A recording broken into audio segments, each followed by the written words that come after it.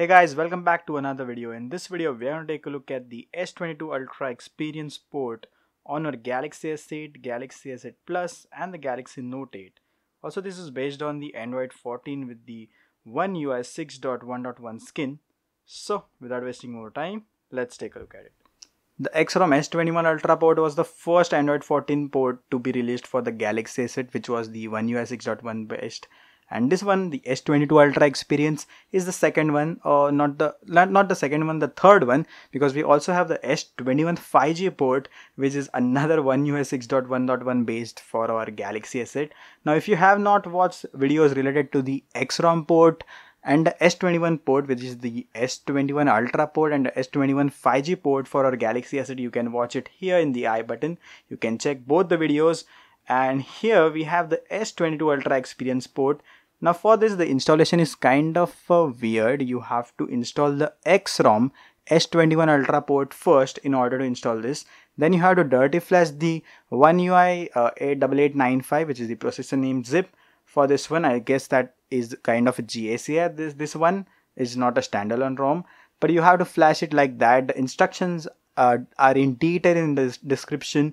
And for I'm not going to show you the total installation in this video because it will get kind of stretch like it already had, but you can just follow the steps of here in here the XROM S21 Ultra port, and then just dirty flash the zip which is mentioned down below in the description, and you'll be good to go. And yep, that's it. Let's just move forward towards looking into this ROM.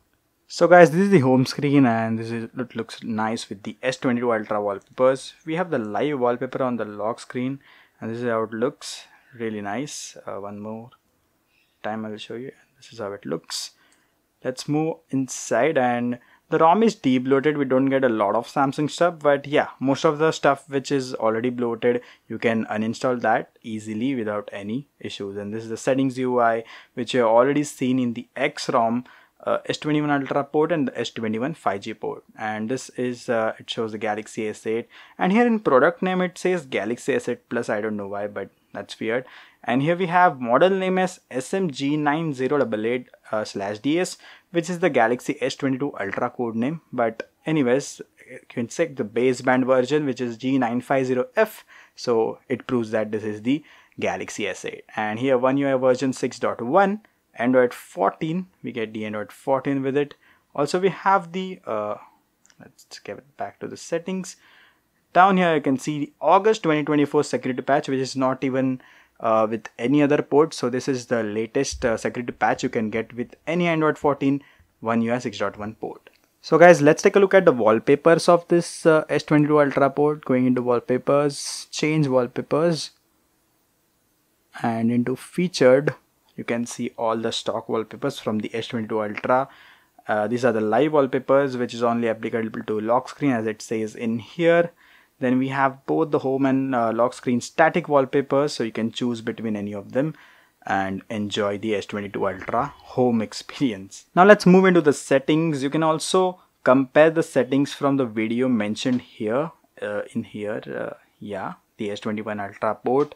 As you can see, this is the settings UI, the OneUI 6.1 settings UI, and this is how it looks. Good categorization has been done. As you can see, the customization, the basic features, the sound and all notification stuff, and the network connections, and the security, the accounts, and some advanced features, then the device info stuff.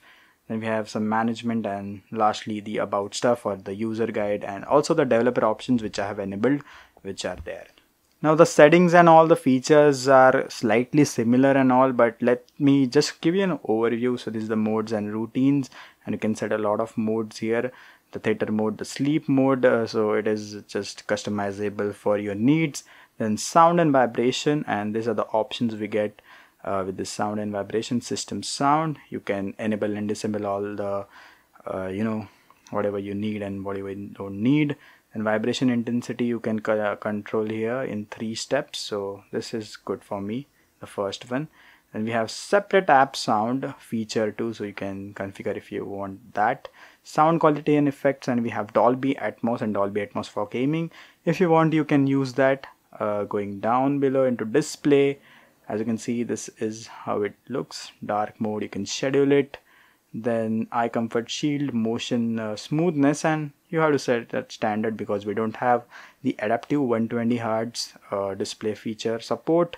We have screen resolution support. You can use the FHD or HD plus if you want to save a lot of battery, but for me the QHD plus works fine because this is not my daily driver. We have screen timeout up to 10 minutes, not 30 minutes like Lineage OS, and then we have some normal display stuff. We also do have the always on display, so let me just give you a quick look at that. And this is how it looks. Now it might look dim, but that's how it looks. And when you look it on your device without this camera, so it will look really fine for you.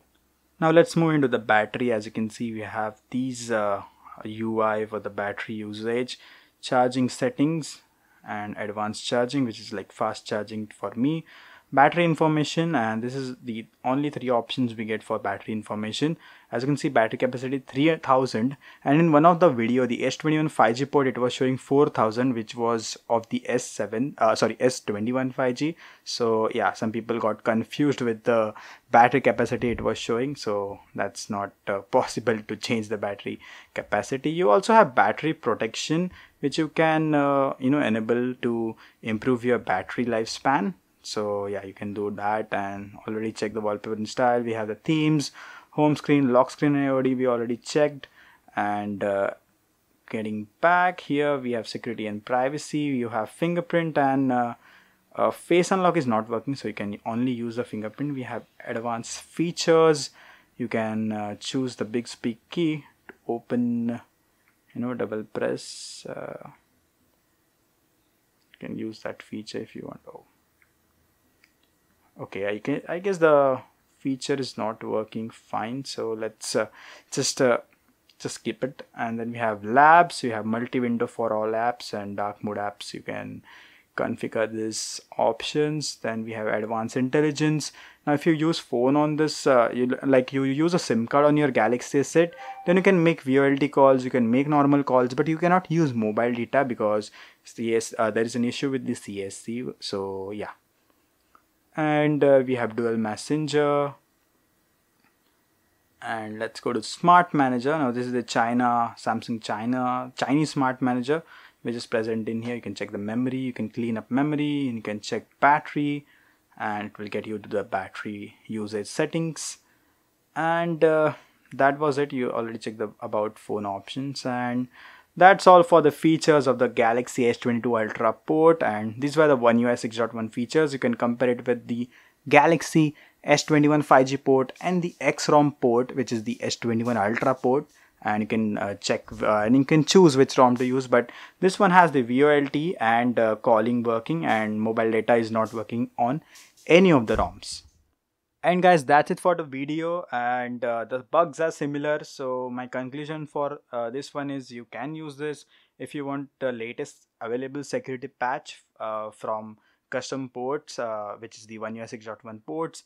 And if you want to stabilize your OneUI 6.1 experience a bit, then you can use this ROM. Also guys, when I installed this ROM for the first time, it gave me a freeze and then it went into a boot loop. So at this point, what you will do is go again into TWRP, wipe cache and dalvik, again flash only the OneUI 6, which is the S22 Ultra Port zip, which is mentioned in the description. Please check while flashing, and then you're good to go. Now I don't have any freeze or any random reboots actually, in this the period of time which I have used, like for 2 to 3 weeks. So you will be good to go on with the S22 Ultra Experience Port. So I hope you guys liked the video. If you did, press the like button. If not, the dislike button is there. And also guys, you have the subscribe button in here. Please press it. Also guys, you can join my membership, my channel membership.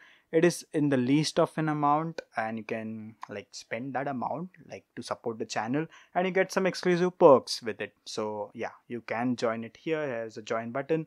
And also guys, follow me on Instagram, join our Telegram on topic group. Also, if you join my membership, you will get access to the Telegram off topic group, which right now there's not a lot of people, but please get added so that we can talk on topic and off topic both. So that's it. Goodbye guys, see you guys in the next video with the Galaxy S8. Bye bye.